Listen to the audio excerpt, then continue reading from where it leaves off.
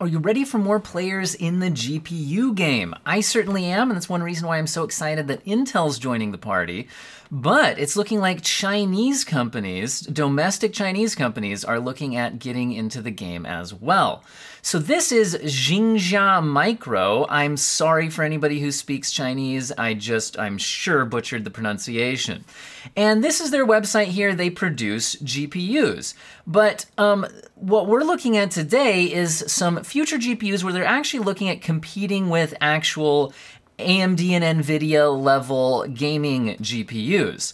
Well, what do we have here? I have this article here, which is Google translated from Chinese.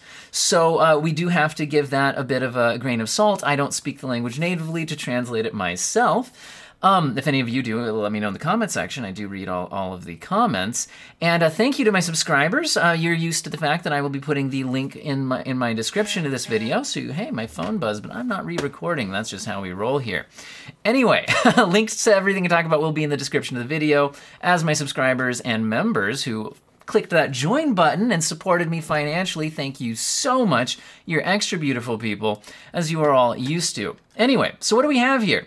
So in this article, they're talking about like what cards, what level of performance are these domestically produced Chinese GPUs targeting? Well, it does not look to be the modern high end. It's the question I asked in this article was, can it compete or catch up with a GTX 1080 Ti? And the answer is a little bit complicated because they seem to be performing, listing specs against a GTX 1080, not a 1080 Ti. But in general, it seems like, again, this is Google translated, but they're saying that the JM9 series, that's this GPU line we're talking about here, hope to reach the level of the end of 2017 and the beginning of 2018. I think what this is trying to translate and say is that they're targeting the 2017-2018 level of Nvidia GPUs in terms of performance. So that's not mind-blowing, but hey, a GTX 1080 is a respectable gaming card for 1080 and 1440p right now, and also going into next year, which is when I'd probably expect these things. Before we jump into the specifications, let's talk about when would I expect to actually see this? Well, it seems to be saying somewhere in here that the cards are not taped out yet, which means we're not getting samples that they're really testing yet at this point. So all we have right now are targeted specifications to go off of, not actual like testing. Now, what does tape out even mean? Well, tape out, by the way, is hoping to be targeted for third quarter of 2021, but tape out doesn't mean it's going to production.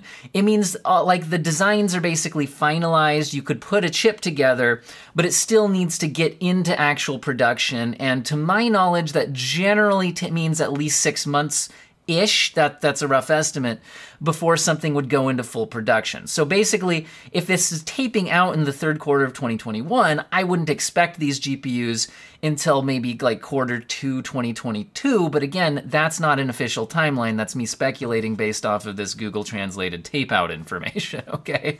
Anyway, so that's when we would see these. So getting a GTX 1080 and their lower end model targeting the GTX 1050, by the way, card at that date isn't super impressive, but who knows? What is the pricing?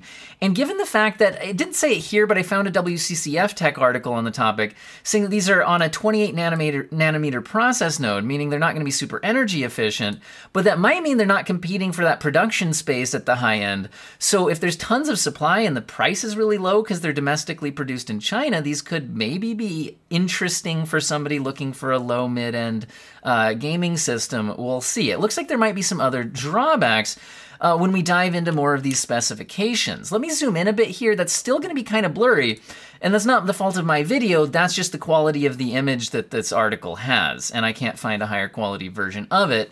Also, these columns are in Chinese, but I think I can tell what they mean based on the specs that they list here. So what's going on in this chart? We've got the JM9231, which is the lower end model, which should be targeting roughly a GTX 1050. And then we have the JM9271, which is targeting the GTX 1080. And we can briefly compare these columns here. Obviously, you can read this for yourself, so I don't want to like ramble on too long just reading through the chart, although I can help you maybe with a bit of what this is actually comparing. First of all, the API, I noticed something interesting here, which is the GTX cards are listed as supporting DirectX 12. These Chinese cards are not listed as supporting DirectX at all. Now, maybe they will, but they're not listed as supporting it. So that is in my opinion, a huge drawback to these things if they don't support DirectX. They're listing OpenGL and OpenCL support. Now, in terms of this line, which is clearly the clock speed, we're seeing 1500 megahertz on the low-end model and 1800 megahertz on the high-end model, making the low-end have a higher clock speed than the GTX 1050 and the higher-end model just slightly higher clocked than a GTX 1080. In terms of the PCI support, the low-end model is 3.0 x16, whereas the higher-end model is 4.0 x16, which does give that higher-end model an advantage over the 1080. Again, you're competing against a card that's years old at the times of release, but hey, you know, that's their target, so we're comparing it against that. Now, here we have the memory bandwidth, and it's looking like these have big advantages in memory bandwidth over their targeted Nvidia cards from many years ago, with 256 gigabytes per second versus 112 gigabytes per second on the 1050, and 512 gigabytes per second versus the 320 gigabytes per second on the 1080 at their high-end competitor.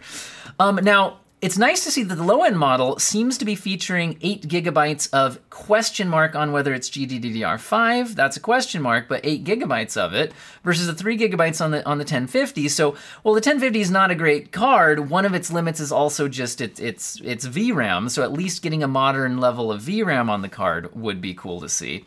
Whereas the high-end model looks like it'll be up to 16 gigabytes, and a question mark on that might be HBM high bandwidth memory. Which could be interesting. Now, in terms of the pixel fill rate, we're seeing 32 gigapixels per second on the lower end model and 128 gigapixels per second on the higher end model, where the low end model, that places it a bit below the 1050. The high end model is actually placed a bit above the 1080. Now, in terms of the floating point operations, we're seeing 2,000 on the lower end model and 8,000 on the higher end model, putting the high end model a little behind the 1080 and the lower end model a little above the 1050. In terms of these output specifications, the only interesting thing, I mean, it looks like they have HDMI 2.0 support on both of them, and they only have DisplayPort 1.3 on both of them, whereas the Nvidia cards support the DisplayPort 1.4. I don't think that's the end of the world here, but hey, it is a difference. And then they're all supporting the H.265 4K 60 FPS on terms of the video codecs here. But then going into the power thing here, here's where we're seeing a big drawback on, probably due to that, maybe that 28 nanometer process node would be my guess, but 150 watts on this GTX 1050 competitor, whereas that card draws 75 watts. And then less of a dramatic difference, but still higher power consumption here on the high-end model being 200 watts versus the 180 watts.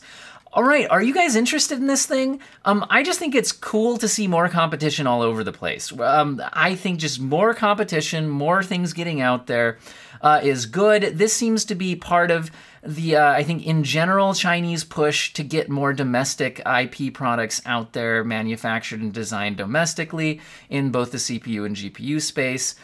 This seems to be a big part of that. Let me know what you think about all this in the comment section. I do read all of those comments. Something you're interested in here?